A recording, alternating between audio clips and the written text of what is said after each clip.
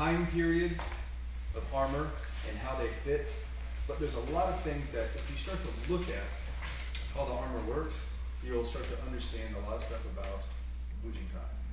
But just for example, like shoulder range of motion. Like if my arms out the side here, they're not going up any higher than this. This is digging in quite good. Yeah, I can bend my arms up like this, but that's as far as I can get. I can't get my elbow next to my ear, which most of you can do if you're not wearing armor, right? So understanding the way this movement. Also understanding things like this. So if I take this and I go, for instance, here, you see how it turns his whole body like that? But if I do the same thing on Rinser,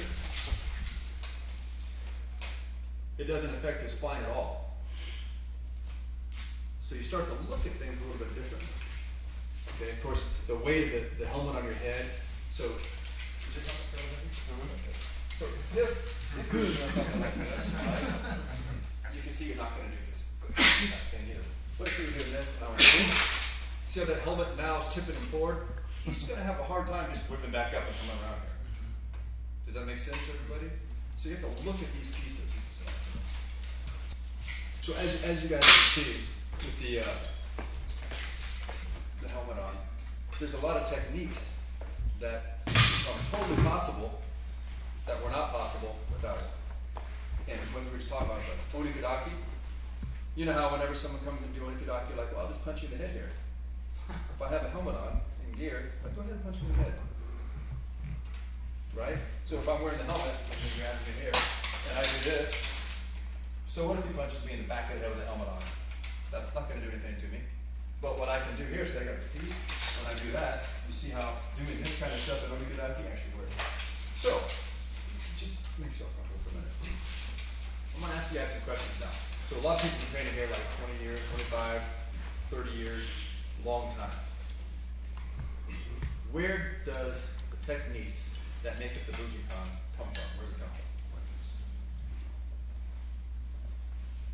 Does anybody know? Weapons. Okay, weapons, but Battle, warfare. Battle, warfare. So, during the time period of Japan's War and States period, where were the battles fought? On a battlefield. What was happening on the battlefield? Armor and weapons.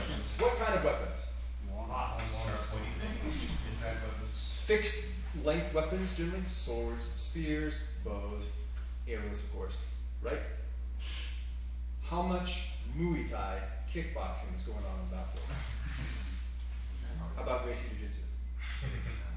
None? Western boxing? On the battlefield? Come on, guys. No Gracie Jiu-Jitsu. So not a lot of MMA stuff happening, right? So how much of the battlefield stuff was unarmed technique? Unarmored, unarmed technique. Just before death. Just before death. If you're the dude with no armor and no weapon, you probably better die. Right? So, if that is the foundation of Bujinkan, does everybody agree that that is the foundation of Bujinkan? Agree, it's pretty simple. I mean, we've all been told that, we all know that, right? One off, I guess. The conversion is actually within the palace and with That's right. That's right. So there are some other things in there too, right? But what situations are they for? They're very specific situations, are they not? And so is the battlefield stuff. So we have something that we call the Kyo Happo, or basics, right? And all of you have trained me before, and you know that I show ways of doing Kyo Happo that are different from the ways that everyone typically learned Kyo Happo. Did everyone know that? Anyone surprised by that? So why don't I teach the regular Kyo Happo? Does anyone know? I'm not walking around. So, well, they've changed, but not the human body hasn't changed since then. So if I bring Trevor up now, and we look at some Kyo Happo, like Omote Gyaku, right? So as he grab, what is he going to grab for Omote Gyaku? he's grabbing this. Now, is the palm of his hand armored? No. No, but there's So when I do this, and I go, how does that feel in the hand? Yep. The little lip right inside starts biting. It just starts digging in, right? So now, if he's got a helmet on and stuff, and he's heavy like I was just a second ago, notice he's going to stop himself. He's not going to fall down. He's training armor. But do you guys notice anything happening here? How about the fact that he's now desperately trying to let go of this because he's in a bad position. So as he lets go, and we have something here called the kote. Now this kote doesn't actually come up across the back of the hand, but a lot of versions actually go up to the knuckle here.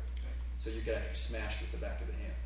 So now I grab the kote, and he's struggling to regain his balance, so he regains his balance, and I go, well, look familiar? Yep. So don't grab this whole way and smash the hand, right? So we go. Did anyone see that almost take active version? So we've all done that before, right?